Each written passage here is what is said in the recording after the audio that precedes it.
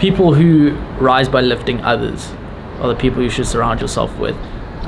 For me, I'm graced with friends and family that really push me to pursue the work I'm doing, and at the end of the day we all get lazy and we all want to give up on occasions, and sometimes you think that when you want to produce a photo and put it on Instagram, you don't think it's going to be the best work. But for me, I think I've learned over a long period of time that you really just have to create work that you're not proud of to get to the stage where everything you create becomes your pride and joy. My name is Matthew Berti and I'm a creator.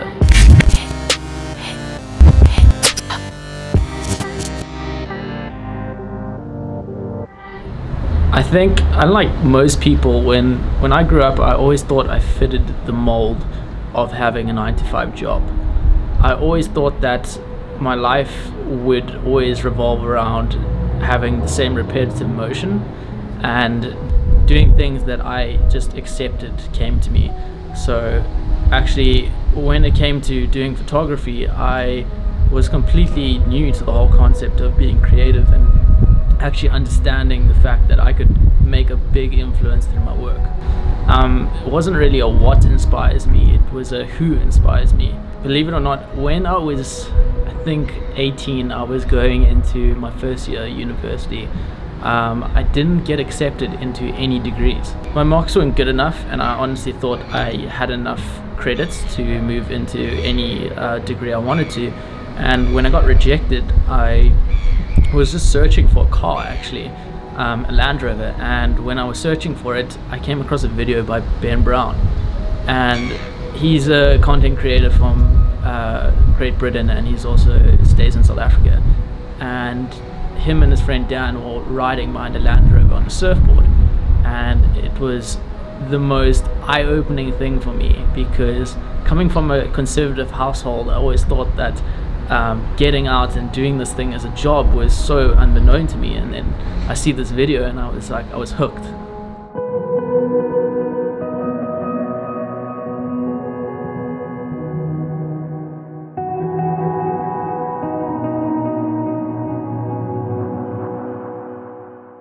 What inspires me today is the fact that my photography can make a difference.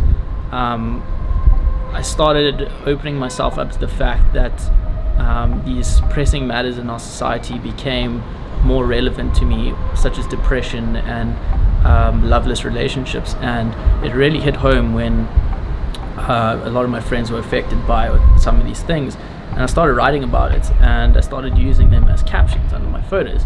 And slowly but surely I started getting feedback from people saying that they love my work and that it really made a difference to their day because they thought they weren't alone in the situation.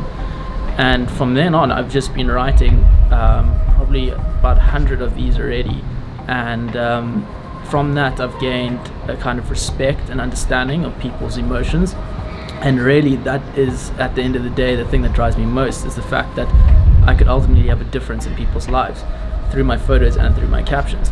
How I describe my visual style is, when I did get accepted into a university, it was actually a school of photography, and going there, they were so persistent on using artificial lighting, and for me, I was very lazy, so I decided that I'm going to use natural lighting to my best of my ability.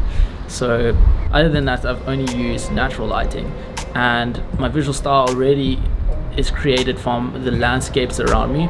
And living in Cape Town, you have an abundance of mountains, lakes, rivers and forests that really are emphasized by the models I choose to work in each landscape.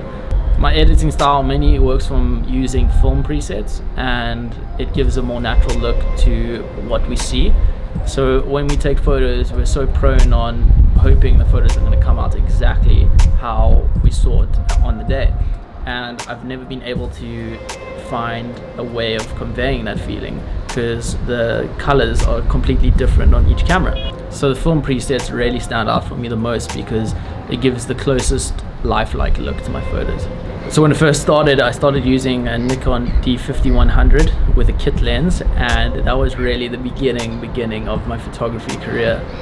From then on, I moved into a Canon 7D Mark II with a 24-70 lens, which is my most highly recommended lens, just because it gives me the versatility for the perfect portraits I want to use, and for my crop frame camera, it gives me the sense of wide angle as well as a nice crop to perfectly portray my models from the waist up. For editing, I use my MacBook Pro. It's currently, no matter how hard I try, I keep running out of space, and the thing is, I make it work. I turn my computer on and off, and somehow I can edit a few photos, and from then on, that's pretty much my workflow. I mainly edit on Adobe Lightroom for all my photos, and then I use Visco Cam on the phone if I ever take things on my phone. I recently invested in a 50mm STM 1.8, and I bought it because it has the lowest aperture, and I needed more low light shooting lenses. And unfortunately, having a crop frame camera, it's quite zoomed in, so I have to stand quite far away from my subjects, which presents its own challenges in itself. But for now, I still use my 24-70. When shooting portraits, I think the biggest key is to have a confident model, and in the way I shoot, I always make sure that I'm more friends instead of forcefully going to get the photos itself. I tend to focus away from cropping people at their waistline. If a girl is more tall, a wider framing would be better, and for shorter people, I tend to shoot them a slightly lower to make them look taller than they actually are. Any advice I would give to someone first starting out and wanting to get into portraiture or landscape photography is really surround yourself with people that are going to affect you positively and are going to drive you to produce the work you want to. At the end of the day, we all tend to procrastinate, and we find it easy to just sit at home instead of going to capture a sunset. And like for me, when I first started out, I was very afraid to talk to girls, as we all are, and just getting out there and working with models on a regular basis just made me so much more confident and happy in myself. And that affected my real world experience, because I became a lot more happy and confident talking to other people. People who rise by lifting others are the people you should surround yourself with. For me, I'm graced with friends and family that really push me to pursue the work I'm doing, and at the end of the day, we all get lazy and we all want to give up on occasions. And sometimes you think that when you want to produce a photo and put it on Instagram, you don't think it's going to be the best work. But for me, I think I've learned over a long period of time that you really just have to create work that you're not proud of to get to the stage where everything you create becomes your pride and joy.